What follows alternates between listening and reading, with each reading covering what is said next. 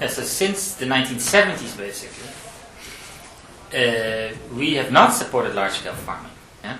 So if you look at bank programs, bank projects, since the 1970s land policy, which then came out, we've actually put our support to smallholder farming. And that was for a number of reasons. But the first one basically has to do with an economic reason, and the second one with sort of a social reason. The economic reason is that economies of scale in agriculture are actually quite limited. Yeah? And remember, support for large farming would need to be based on an economies of scale argument. And the second reason is a more social one, and this came out through research in the 90s, really.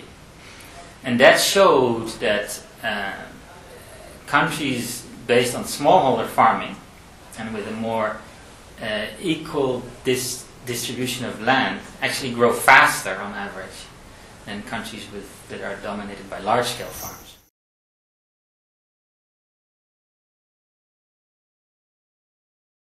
But I think as we started experimenting and implementing these land registration systems, we found, first of all, that there were many other rights other than individual rights which needed to be secured first.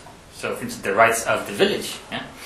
or the rights of a group within the village, before you even could start with registering individual rights.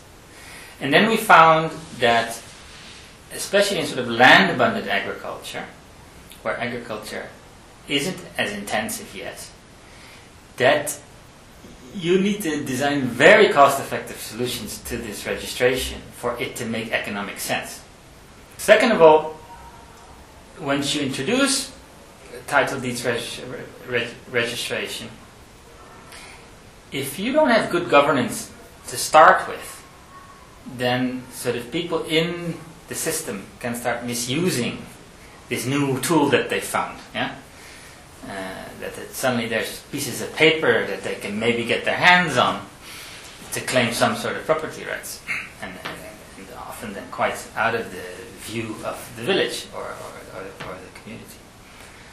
And that's what's going on at the moment with some of these land grabs, yeah? That people are basically manipulating the system and telling gullible foreign investors that they can actually buy 30,000 hectares of empty land in Africa. And we talked at the conference about that these are basically myths, and that sort of but that sort of land grab, that sort of speculation in land, can be supported by a title deeds system which is not, quite as it should be, i.e. transparent to everybody, understood by the local people.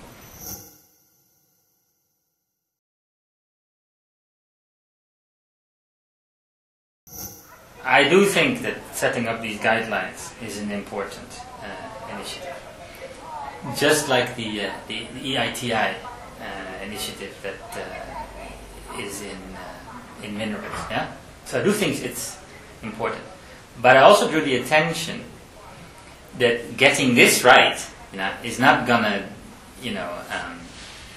is not gonna reduce hunger in Africa. Yeah? I mean, there a lot more needs to be done, including following up on past initiatives, for that to happen.